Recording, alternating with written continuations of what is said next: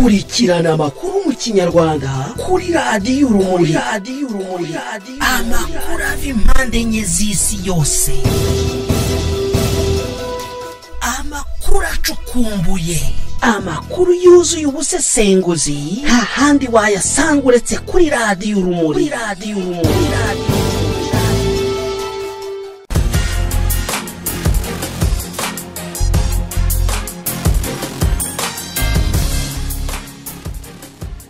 Mukomeje gukurikira gahunda za radiyo Urumuri, twongeye kubaha ikaze muri gahunda y'amakuru mu Kinyarwanda uko mwateguriye nanjye Manuel Senga ku bufatanye bwa mugenzi wanjye Ernest Bikibaruta uri mu gihugu cya Finland, akaba ari jewe ugiye kuyabagezaho. Turi kuwa kane tariki ya 12 Ukuboza 2019. N'amakuru agizwe n'ingingo nkuru zikurikira. Mu Rwanda, ubuyobozi bw'umujyi wa Kigali buri mu gikorwa cyo guhungisha abaturage bashakiraho baba bikinze biza mu mashuri, ariko abaturage bakabinubira ko abayobozi babimura batabateguje. Mu Rwanda kandi mu Bugarama haheze guterwa grenade. Mu Rwanda nanone hakaba hateguwe inama ya 4 mpuzamahanga yo kurwanya ruswa. Naho mu gihugu cya Algeria abahabaye ba ministre b'intebe babiri bakatuye igifungo kiri hagati y'imyaka 12 na 15 kubera inyereza na ruswa. El Shabab yongeye kugaba igitero mu mujyi wa Mogadishu, abihebye bayo 5 bahasiga ubuzima. Turaza no kubagezaho amakuru avunaguye avuga muri Leta Zunze Ubumwe za Amerika. Nimugireho mujya amakuru arambuye ni mukanya. Mu gihe mu Rwanda harangije inama yari igamije gutanga igihembo mpuzamahanga ku gikorwa cyo kurwanya ruswa, inama yateraniye i Kigali kuri wa mbere tariki ya 9 Ukuboza 2019, ikaba yaritabiriwe n'umuyobozi mukuru wa Qatar Emir Sheikh Tamim bin Hamad Al Thani ndetse na Perezida Hage Geingob wa Namibia. Niho mu Rwanda batangaza ko inzego z'ibanze zamuzwe na ruswa ku buryo umugitifu mu karere ka Nyagatare yatawe muri yombi ashinjwa ko ibihene zirenga 50. Ni inkuru tugezweho n'umwe mu bitangazamakuru kuri ku murongo wa YouTube Rwanda Updates. Tumwumve. Umunyamabanga nshingwabikorwa wa Kanyarukamba ni mu murenge wa Gatunda ni mu karere ka Nyagatare, uyu ngako yitwa Mpuzabikorwa Shyaka Jean Paul afunzwe n'urwego rw'igihugu rw'ubugenzacyaha RIB akurikiranyweho kugurisha ihene z'abaturage 50 zari zigenewe korozwa abaturage. Amakuru avuga ko uyu mugitifu ari mu maboko ya RIB kuva ku itariki 9 Ukuboza mwaka 2019 kuri iki kibazo cy'ihene zari zatanzwe n'umuryango witwa Food for the Hungry zigenewe korozwa abaturage. Umuvugizi w'urwego rw'ubugenzacyaha RIB akaba yemeje aya makuru yifatwa rya gitifu Mpuzabikorwa. Mu magambo yakomeje agira ati nibyo koko aya makuru urwego rw'ubugenzacyaha rwayabonye, ndetse kuri ubu ngubu bamufashe ruramufunga, afungiwe kuri sitasiyo ya Gatunda, akaba kandi yarafunzwe ejo ku itariki 9 ubwo nejo hashize. Umuhoza akabwira rwandatribune.com dukesha ino nkuru ko iperereza ryatangiye, ndetse akaba ngari nabwo hazamenyekana uko uyu mugitifu yashakaga kwiba izi hene, uburyo bwose yashaka gukoresha bukaba ari bwo buzamenyekana.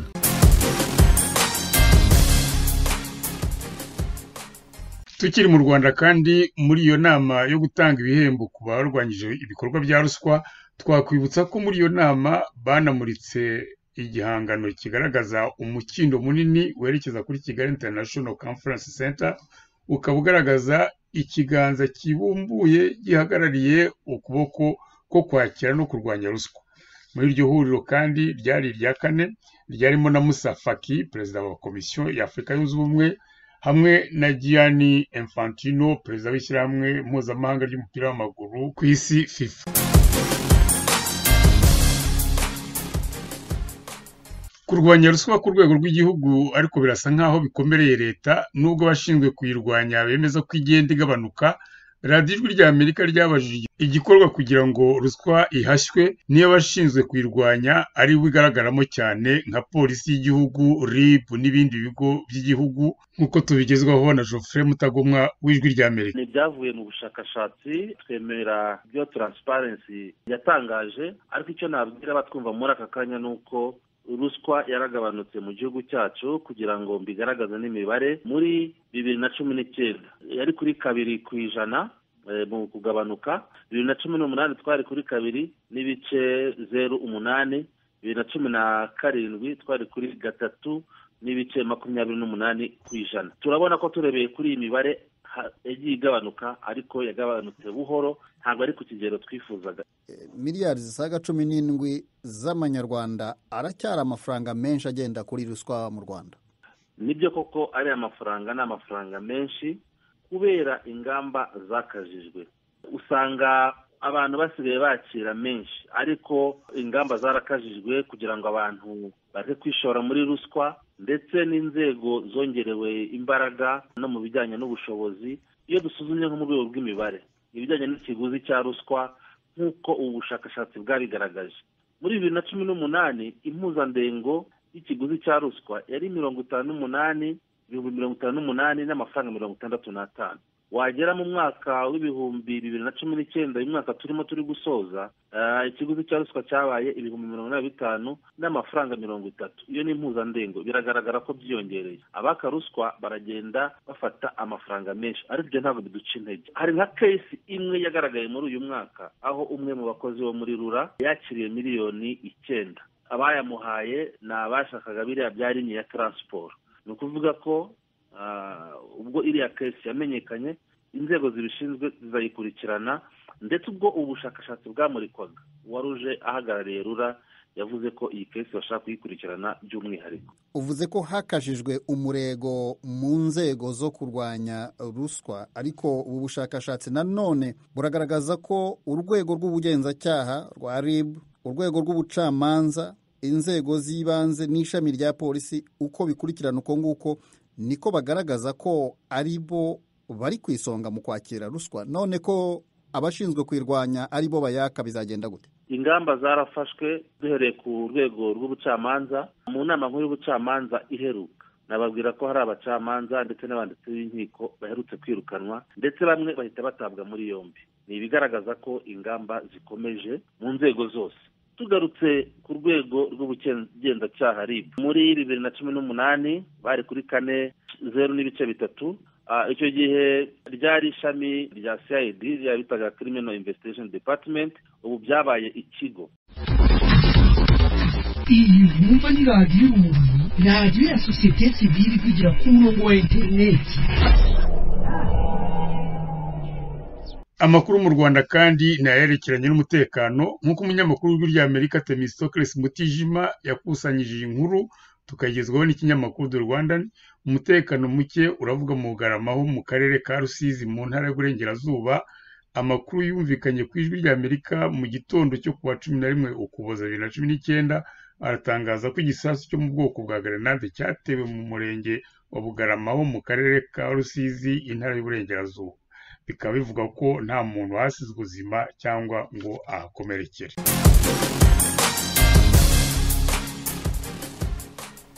Tugaruke gato mu nama yo gutanga ibihembo by'abarwanyije ruswa. Mu ijambo yavugiye Perezida w'u Rwanda yibukije ko ari intambara ihoraho mu gikorwa cyo kurwanya ruswa.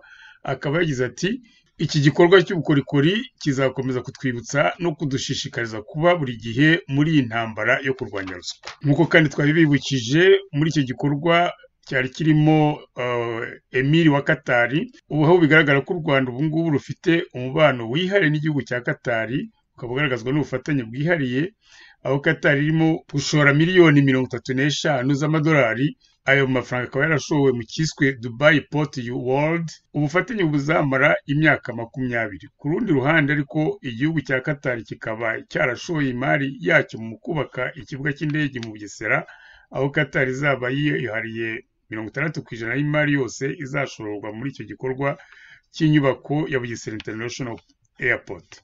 Ntitwakwibagirwa n'amakuru yatangajwe n'umuyobozi wa RDB Claire Kamanzi yemeza ko u Rwanda rwashoye amafaranga mu ikipe y'amaguru ya Paris Saint-Germain, ubifitwe n'umushoramari ukomoka mu gihugu cya Qatar. Gusa urebye ingengo y'imari Qatar izashora mu nyubako ya Bugesera International Airport, wakwibaza niba icyo kibuga kizaba ari icy'u Rwanda cyangwa icya Qatar, cyane ko amasezerano igihugu cy'u Rwanda cyari cyaragiranye n'ikigo Mota Engil atubahirijwe. Tuve gato mu rwego rw'ubukungu tugaruke mu mibereho myiza y'abaturage. aho imvura idasanzwe ivugwa mu bihugu bigize umuryango wa Afurika y'Iburasirazuba the East African Community, ku buryo mu Rwanda ubuyobozi bw'umujyi wa Kigali bwafashe ingamba zo kujya gucumbikishiriza amashuri abaturage bo mu bice by'umujyi ngo bo gutwarwa n'ibiza byakomoka ku kuzura kwa Nyabarongo iramutse yuzuye bikaba byanafunga imiyoboro y'amazi, bityo hakaba impanuka zo gusenyuka kw'amazu. Gusa muri icyo gikorwa cyo kwimura abaturage barinubira ko batategurwa bihagije, bakajyanwa ahantu hatateguwe ibyo kubagaburira no batateganyirijwe aho kwisukura n'ibindi. Bakaba basaba abayobozi kubafasha kujya banyarukira imuhira gushaka ibintu nkenerwa bya buri munsi.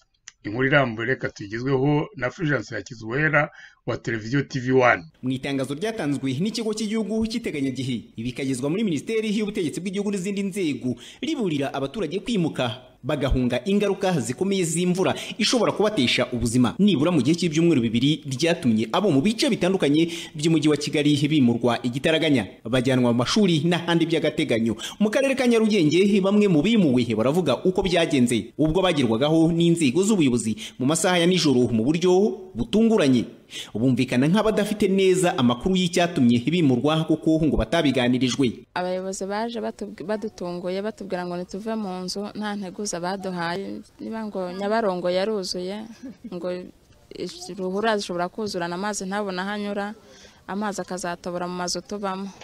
Niba navuga ati dufite umuntu ubereka ahantu mugomba kujya, niba navuga ati dufite ukuntu turi bubatware bo bakadusora bakigendera.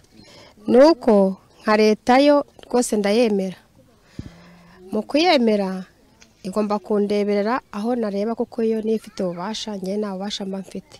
Aba baturage bavuga ko badahakana agaciro gakomeye k'uburyo inzego z'ubuyobozi zibatekerezaho kurusha uko bitekerezaho uburyo babayeho aho bacumbikishirijwe mu mashuri ngo buragoye. Icyakora abo tuganira biganjemo abagore ntibaherukana n'abagabo, kuko abo bagabo ngo bahise bagenda bajya gushaka iyo bikinga kuva kuri uyu wa mbere, na bake tuganira biyemerera ko impamvu bagiye gushaka ahandi bajya ngo kwara kwanga kuriyamana n'abana n'abagore ndetse n'indi miryango mu ruhame aho bacumbikishirijwe. Aba baturage basaba ko bajya bemererwa mu masaha y'amanywa bagasubira aho bahoze, bagateka bakarya bakisukura, barangiza bagasubira aho bagomba kurara mu gihe cya nijoro ngo ku manywa aho imvura yagwa bayireba bakayihunga.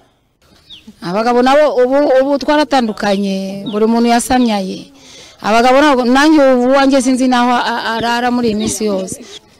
Nukurara mbunga nizo mange ebyiri naka ngaka. Ufite umugabo se? Ndamufite ariko nawe ubwo sinzi yarara nyine. Ko nawe yaraturongeye nawe sinzi yarara. Urumva nabo nawe kugenda ngo ndyama umwana nimba iwanjye yaryamaga ku cye gitanda. Ngo njyewe ngende ndyamane n'umugore naho umwana gutya. Kandi abana ni bakuru. Arabizi n'umugabo ashobora kujya gutya umubiri ukamwangira nyine. Ubwo urabyumva ibyo narabyirinze mbese muri make. Maze wowe wagira amahoro utari mu rugo rwawe, bakaduha uburenganzira tukaza tugafungura tugatekera abana dutekanye, uwoga koga, uwoza abana kaboza bakaruhuka ku manywa, nimugoroba umuntu agahambira utuntu akajya kurara yo mu. Ubuyobozi bw'akarere ka Nyarugenge buvuga ko ngo ibiza bidateguza kandi ngo byatangiye kugaragara ko bihari kuko abaturage ngo bagomba kugenda bidatinze kubwo kurengera ubuzima bwabo. Ngo birashoboka ko hari abatarahawe amakuru yose uretse ko ngo habaye inama kuri iki kibazo. Ibibazo bafite by'isuku ngo bagiye gutangira guhabwa iby'ibanze bibafasha. Icyo bagomba kumenya ngo nuko bagomba kwakira kutamererwa neza uko babyifuza ngo kuko nubundi bahungishijwe kubw'impamvu. Ibi ni bivugwa na Kayisimi Nzaramba uyobora akarere ka Nyarugenge. Kandi ubutabazi bw'ibanze ntago bavuga ngo ibintu uko byari biri wawe mu rugo, ubuzima rurimo ya comfort zone wari urimo ni uri buze gusanga aho wagiye. Icyambere cyo tubanze twiyumvishe ngo kuki twahavuye. Nitumara kumva impamvu ki twahavuye ni kubw'ubuzima bwacu. Kuba wenda hari abo babibwiye mu buryo butunguranye, wenda nabyo niba hari abo byabaye birashoboka. Turakomeza rero tubikurikirane nk'ubuyobozi ko n'inshingano zacu, kandi aho turi gusanga ikibazo wenda cy'umwihariko turagikemura mu buryo bw'umwihariko. Turakomeza tubaganiriza, tubasura, tureba ibibazo bafite. Benshi byari ibibazo bijyanye n'iby'isuku, aho bakorera ibijyanye n'isuku, kandi nyirango ibikoresho uyu munsi turaza kubibona. Turabona ibikoresho bijyanye n'isuku, ibyo kwifubika, ibitenge ku bagore, amasafuriya, amabase n'ibindi byose. mu karere ka Nyarugenge habarurwa imiryango 193 ko ariyo ishobora kujya mu kaga gakomeye. Aba ngo bahise bimurwa by'agateganyo ngo bahunga ku kaga kitezwe kibiza. Abimuwe bacumbitse muri site 12. Ubuyobozi buvuga ko ziri hafi yaho bari batuye ngo bitabangamira ibyo bakoraga bya buri munsi. By'umwihariko nko mu mashuri ho amaze kugera imiryango 63, indi kaba iri mu baturanyi. Akarere ka Nyarugenge higasaba aba baturage kwihanganira ubuzima barimo bagakiza amagara yabo ngo kuko imvura nihita bazasubira mu ngo zabo, abasenyewe nabo bakazafashwa uburyo babaho, ariko hatabayeho ko hagira uhasiga ubuzima nk'uko byakunze kugenda mu myaka yashize. Fulgence Kizwera, TV1. Iyi mwumva ni radiyo Urumuri, radiyo ya Sosiyete Sivili kugira ku murongo wa interineti. Makuru avugwa ahandi mu magambo avunaguye tuyahereye kuyavuga mu gihugu cya Algeria, aho bibaye ubwa mbere abigeze kuba minisitiri b'intebe bakatiwe igifungo kiri hagati y'imyaka 12 na 15. Abo ni Ahmed Ouyahiya wakatiwe imyaka 15 y'igifungo na Abdelmalek Selal wakatiwe imyaka 12 y'uburoko. Bombi bazize ibyaha bya ruswa kimwe n'abandi banyapolitike abenshi bakoranye na Perezida Abdelaziz Bouteflika. Abaminisitiri batatu bashinzwe inganda nabo bakatiwe hagati y'imyaka 10 na 20 y'igifungo. Ubu nibwo bwa mbere guhera igihugu cyabona ubwigenge muri 1962 abayobozi bo kuri uru rwego bajyanwa mu nkiko bagakatirwa ibihano bingana bityo. Ni inkuru dukesha France Info. Mu gihugu cya Somalia haravuga igitero cya El Shabab yagabye kuri imwe mu mahoteli yo muri Mogadiscio. Abashinzwe umutekano bakaba barabanje kwitiranya abo baterabwoba ba El Shabab n'abapolisi basanzwe kugeza batangiye kubarasaho no kubamishaho amagrenade. Iyi mirwano yarangiye abiyahuzi ba El Shabab bose uko ari 5 bahasize ubuzima. Ni inkuru dukesha Al Jazeera.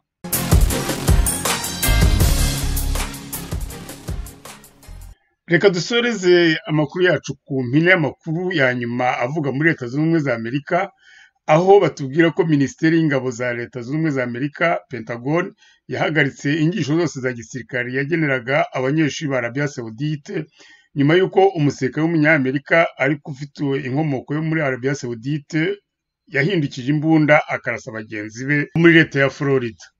Mu makuru yerekeye iyeguzwa rya Perezida Donald J. Trump, reka dusabe mugenzi wacu Thomas Kaminda tugezeho impine yavugwa kugeza ku wa gatatu tariki ya 11 Ukuboza 2019. Ijwi rya Amerika Washington DC. Umuyobozi w'inama nshingamateka ya Leta Zunze Ubumwe za Amerika Nancy Pelosi n'abayobozi ba komite zitandatu z'urwo rwego batangaje ku mugaragaro ibyo bategekanya kwagiriza Perezida wa Amerika Donald Trump.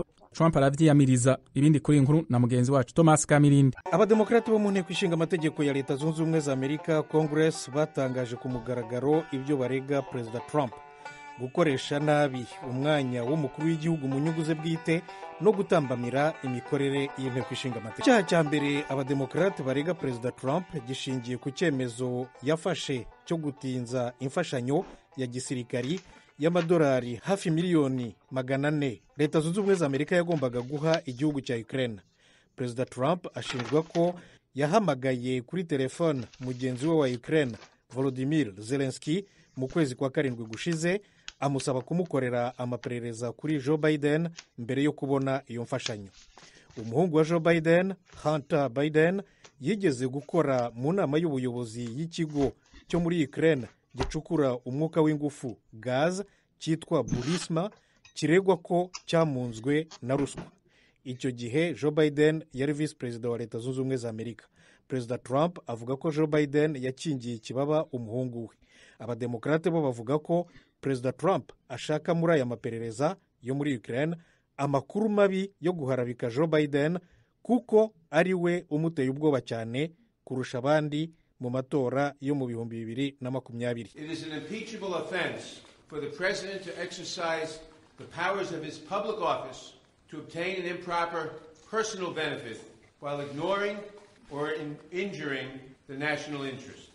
That is exactly what President Trump did when he solicited and pressured Ukraine to interfere in our 2020 presidential election. Depite Jerry Nadler ukuriye komite ishinzwe inzego z'ubutabera mu mutwe w'abadepite ati ni icyaha iyo perezida akoresheje ububasha ahabwa n'umwanya we kugira ngo ashyire imbere inyungu ze bwite yirengagije kandi ahungabanya inyungu z'igihugu. Ibi ni byo perezida Trump yakoze neza ubwo yasabaga kandi yotsaga igitutu igihugu cya Ukraine agisaba kwivanga no kumufasha mu matora ya perezida wa Leta Zunze Ubumwe za Amerika yo mu 2020. Icyaha cya kabiri abademokrate bashinja perezida Trump ni ugutambamira imikorere y'inteko ishinga amategeko nk'uko depite Jerry Nadler abivuga. When the House investigated and opened an impeachment inquiry, President Trump engaged in unprecedented, categorical, and indiscriminate defiance of the impeachment inquiry. Depite Nadler ati umutwe w'abadepite umaze gufungura anketi, perezida Trump yatangiye ibikorwa bitaraboneka mu mateka byo gusuzugura no gutambamira amaperereza. Akimara kumva ibyo ashinjwa, perezida Trump yahise atangaza kuri Twitter ko ibyo aregwa ari ibinyoma bikojeje isoni. Ati ni ukumbonerana birenze urugero. Naho umuvugizi we Stephanie Grisham yashyize hanze itangazo avuga ko ibyaha abademokrate bashinja perezida Trump nta shingiro bifite. Ati ntibikomeretsa perezida Trump ahubwo birakomeretsa abaturage ba Leta Zunze Ubumwe za Amerika. Stephanie Grisham yandika ko perezida azavuguruza ibi binyoma muri Sena kandi yiteguye ko Sena izamugira umwere kuko nta cyaha yakoze. Muri iki cyumweru nk'uko perezida wayo Jerry Nadler yabitangaje, komite ishinzwe inzego z'ubutabera mu mutwe w'abadepite izakora itora ryo kwemeza iki kirego. Nirangiza kucyemeza izagishyikiriza umutwe w'abadepite wose nawo utore. Abadepite nibemeza ikirego, perezida Trump azaba abaye umukuru wa Leta Zunze Ubumwe za Amerika wa gatatu mu mateka y'iki gihugu urezwe muri Sena gihugu igomba kumucira urubanza. Ibi ni nyuma ya perezida Andrew Johnson mu 1868 na perezida Bill Clinton mu 1999. Perezida Richard Nixon we yahisemo kwegura hakiri kare mu 1974 mbere y'uko umutwe w'abadepite usoza amaperereza wari urimo umukoraho.